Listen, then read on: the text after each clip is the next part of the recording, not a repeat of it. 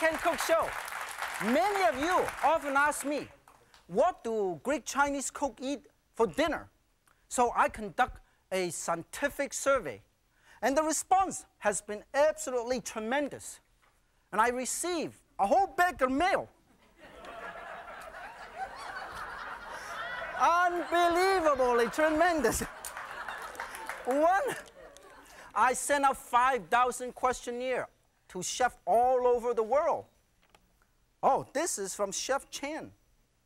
Dear Martin, your survey is a great idea. Maybe next time you can include a return postage. As for my favorite dish, I really like a pizza with lots of pepperoni and anchovy. Sincerely, Chef Chan. Pittsburgh, Pennsylvania. Oh, this is also P.S. Please don't mention my name. Sorry, Chef Chan. I won't do that next time. But seriously, people who spend a lot of time in the kitchen, like me and you, many of you, cooking and every day, whether it's in a restaurant at home, you don't feel like having very heavy, rich, complicated dish. You want something light and simple, something nutritious, like this particular dish I'm going to show you, pork spare rib with black bean sauce. It's very easy to do. In fact, you can order this in a dim sum restaurant, a little plate. But this is also a main dish. You start with spare rib like this, see, whole slab, and then you can cut it. Now, I want to show you, it's very important. When you open the back side, all you should do is trim this off, okay? Trim this off like this, and if you have any excess fat, also trim it off like this. Look at this. Trim this off, and then you can cut into 1, 2, like this. Please come out.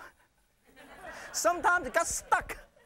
So all you have to do is cut along the rib, okay? Cut along the rib, and if it doesn't come out, you chop it. And then you set it aside. This is all I should have approximately 2 pieces per person, per guest. After that, you should bring a pot of boiling water to a boil, and you quickly blanch this. The idea of doing that is you let it shrink and shrink the fat a little bit. If there's any, you can trim it off. And you heat up your wok. I'm going to heat up my wok, okay? And then, let me remove these. And then, the next step I want to show you is we're going to get some black beans. This is salted black bean. It's also called fermented black beans and have been fermenting for about 20 years. Now it's nice and mellow. You smell it. Wow, aromatic. With this, it normally comes in a bag like this. Look at this, black beans. You got to read it. This is dao si, salted black bean, okay? To go along with this, you need a tiny bit of ginger and garlic.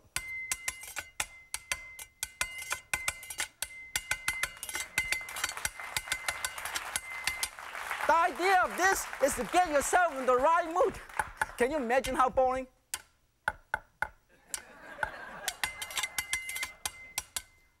I'm going to chop some ginger. Hey, see?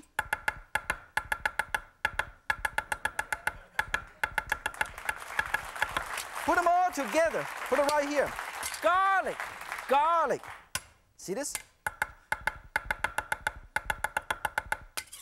See, this is how you do it. Mince all this and get this all ready. Now, you have salted black bean, Chinese called dao si. Heat up this wok, put about 2 teaspoons at the most of oil, and then you use a spatula, and then you brown this, okay? Brown this. Oh, look at this. If you do this at home, you might want to ask the butcher to cut it in half. So it's about 3 inches rather than this long. And then you brown it on both sides. Look at this. Brown this. When it's long like this, it's very hard to turn them around. But it's easier to eat. I remember a lot of people don't understand why the Chinese chef love this. Because in China, when you're a good chef, your food tastes so wonderful. By the time the guests finish it up, there's no leftover. So all that's left is bone. So the Chinese chef have developed a taste for bone. This is very I know a lot of you like bones. And then the next thing is I am going to put some broth. Wow, look at this hot stuff. I'm going to braise this. In this braising sauce, you have some cooking wine, soy sauce, and broth, okay? And then some green onion, about 1 or 2 stalks. And then, if you want, you can also put some stock. Black beans, let it braise. Let it braise. Or you can crush it a little bit like this, let it braise. While you're braising this, let me remove these, because I don't need this anymore. We're going to cover it up and let it braise. While I'm braising this, I want to show you how to take care of a wok. Now, everybody know a wok is one of the most important cooking utensils in a Chinese kitchen. You use the wok for steaming, for stir frying, for deep frying, for practically all the cooking chores. So it's very important to know how to take care of the wok. There are all kinds of wok in the market. A wok like this is made from hot anodized. You don't have to season it. Never rust. You can use any spatula, it doesn't scratch. Okay? But there are also woks like this. It is non-stick. This is very important for those who are diet conscious, that you're concerned about intake of calorie. Then you use this, because all you need is about half a teaspoon to 2 teaspoons of oil. But if you have a wok like this is a wonderful regular steel wok. This way, you have to season the wok. First, you got to use a hot soapy water to clean up inside and out, get rid of the industrial oil. And then, the next step is you heat it up over medium-high heat, and you put a tiny, tiny bit, about a teaspoon of oil, okay? And then, you move these with a paper towel. Make sure to hold on to it like this, and you do it for approximately 15 to 20 minutes. Now, it takes a while, because you got to heat it up and let the oil bake into it, because when you heat up this carbon steel wok, the pores open up and the oil bake into it and fill in this and make it a nice smooth cooking surface so it won't stick anymore. When it's done, it should look like this. See, this is a well-seasoned wok. I have used this since 1905. You see? Now, I want to show you, actually, this is already turning brown. Can you see? Everybody see this? It's already turning brown. All you have to do is do about 2 or 3 times, okay? When it's done, we will remove these. Now, somebody said, what happened if the wok is not seasoned properly or rusted? If the wok rusted like this, you're going to be in trouble. But at least one thing is good, because you don't have to take any iron peel anymore, because a lot of iron. Or you can use this as a flouring pot. Let me come back and check my ribs. Wow, look at this. This is marvelous. This looks really, really good. And then when it's done, normally you should do this long enough, because you want to make sure the pork is properly cooked. And then when it's done, you use a tongue, and you get one of these nice serving platter, and you pick it up. This way, everybody can enjoy. Look at how beautiful this dish is. You see this? Very easy to do.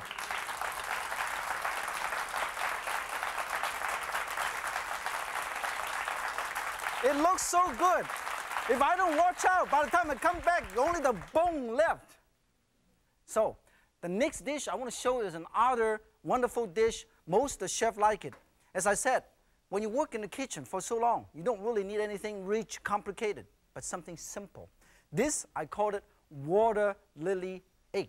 It's very velvety, very simple, and all you need is 4 eggs. All you need is 4 eggs, okay? The idea of having 4 eggs is, a lot of people always said, don't put all your eggs in one basket, but it's okay to put in a bowl. Look at this. Now in China, they don't have fancy stuff to whip, so they use this to beat the egg. Look at this. By the time you finish, you burn out 16,000 calories.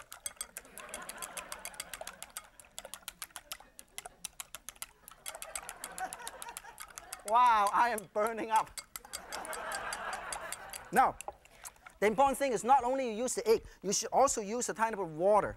Or you can use some chicken broth. Let's put about 4 eggs and about 1 tiny bit of green onion. If you want, put a tiny bit of chopped green onion on top. You can put it in now, you can put it in later. Also use a tiny bit of dry sherry to give a little hangover. And also a tiny bit of oil, 1 little teaspoon of oil, and also a tiny bit of salt and white pepper. And then I use approximately 1.5 cup or less broth, okay? Put it right over here, and then you put it into this heat-proof dish, like that, and let it steam, okay? It's very important. Let me put this over here and heat up this. Now it's very, very important to make sure you have some water over here so you can steam it. Let me get some water. Let me get some water over here so we can steam this. This is a traditional Chinese bowl. All you need is about 4 cups, okay? And you put this in a bamboo steamer. If you don't have a bamboo steamer, all you have to do is put 2 pairs of chopstick, tic-tac-toe, and put it right on top of the wok. And then you can steam this. Okay, steam this for approximately 5 to 7 minutes and check it out. When it's done, it should look like this. I want to show you. It should look so gorgeous. You see this? And then what you're going to do is you can garnish this with a tiny bit of little pepper. I want to show you how to do it so everybody can see. You can garnish this with little red pepper like this. After you do this, you put in ice water, and then it will open up like a little flower. Then you can garnish it over here. Now, traditionally, you can also add a tiny bit of minced chicken or beef or pork or mushroom. But we're on a tight budget here. So I'm going to save all the chicken and mushroom for the next show. So I'm going to put this around. The next one is I want to show you is very, very wonderful. I want to show you a dish that the chef love this. It's simple, easy, and it's wonderful. Here, I have a pot of boiling water here. And this is Chinese broccoli. See, this is Chinese broccoli. And in order to make it easier to cook, what I do is, see, this is a lot skinnier than the stem. So what I did is I go like this. See this? And I go like this, and I open it up. So this way, it is a lot easier to cook. So it would not be overcooked on one side and undercooked on this side. When it's all ready, I put a tiny bit of oil into this little pot to give that nice glaze. And then put a tiny bit of salt, look at this, to give some flavor. And then I put all of these right over here. It's basically, you are blanching this. Now this is very, very easy to do. When it's done, you can use a chopstick. Chopstick is not only a great serving utensil, also a good cooking utensil. You make sure you let it cook properly. When it's done, you get a plate. This is very easy to do. Now, let me show you. When it's done, you use a chopstick, lay it out like this. Lay it out like this. It takes about 3 minutes to cook. And we have been doing this for exactly 3 minutes, believe it or not. We'll put it over here. Now, of course, when you do it at home, you can do it with a tongue. This would drive you nuts. I am developing my patience here. Now, okay, that's good. This is almost ready. And when it's almost ready, or when it's, if you want to stop the cooking, all you have to do is drain it through, run it through cold water. Stop the cooking so it stay nice and green and tender. Don't overcook. If you overcook it, you kill the darn thing. Put a tiny bit of hot oil. This is hot oil. And then put a tiny bit of sesame seed oil and a tiny bit of oyster flavor sauce. Now, what I have for you is wonderful Chinese broccoli with oyster flavor sauce and water lily egg.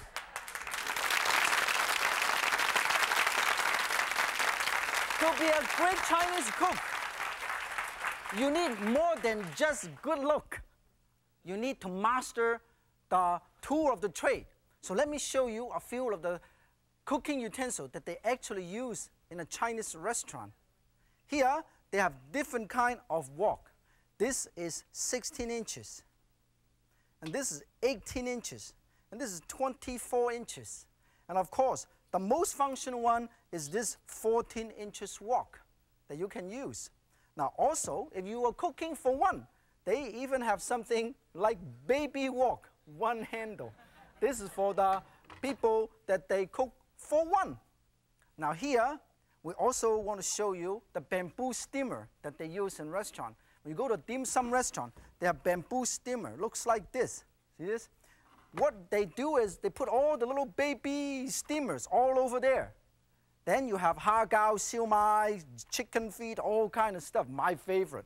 Then you cover this up and you put all of them and steam a whole bunch at the same time. Even this come with different size. They come with either made with bamboo or stainless steel like this, or they have a little baby one like this from Hunan. They make this, isn't that cute? Baby bamboo steamer. Now, of course, the most functional one is a 12 inches bamboo steamer that you can use at home. Look at this.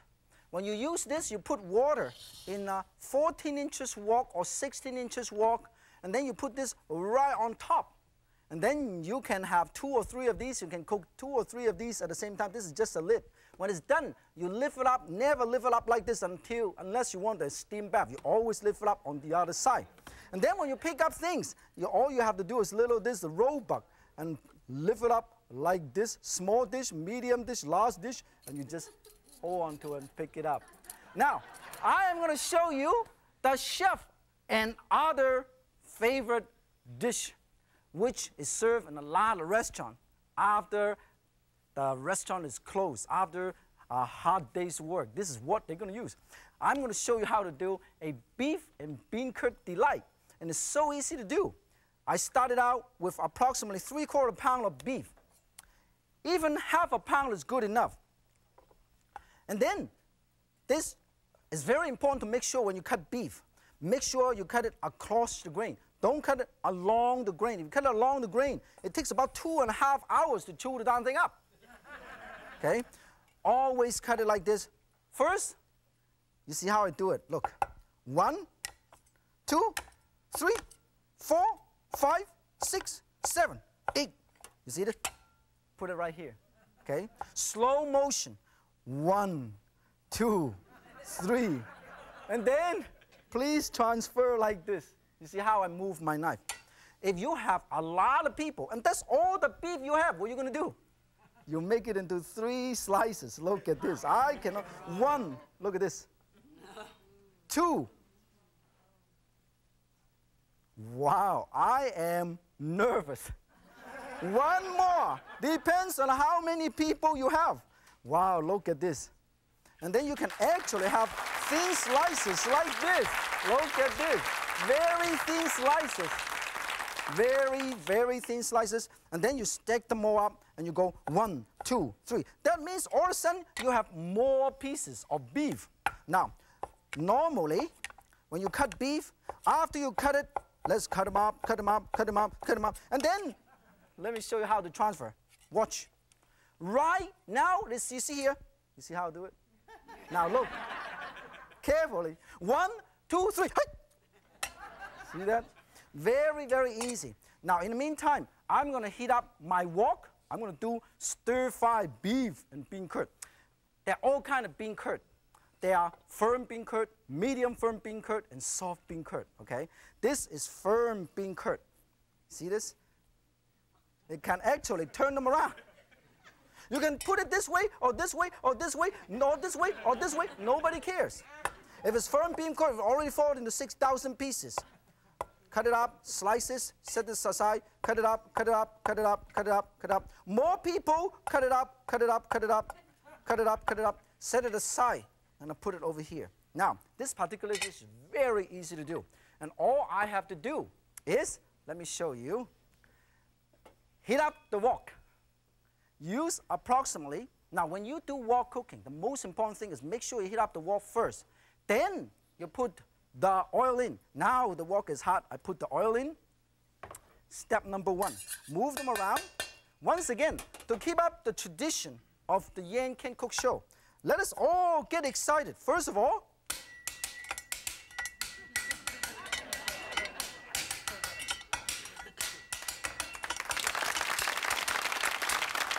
minced ginger, put it over here.